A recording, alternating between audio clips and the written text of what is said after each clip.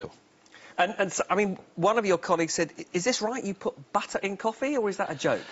No, I did sort of change my diet slightly. So, but there's a thing called bulletproof coffee, which tastes very It's nice, called by the what? way. Bulletproof coffee. And what does that mean? It's a way of getting saturated fat into your diet, which means you're not as hungry in the day.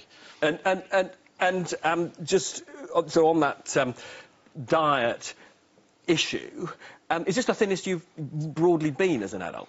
It's certainly the thinnest I've been since I've been an MP, and that's not just because I'm worrying about Alistair's editorial lines in the New European. It's because I kept reading biographies. Loving the plugs, Tom. It's because I kept reading about Labour politicians that died early in their 50s and 60s, and I wanted to get healthy. And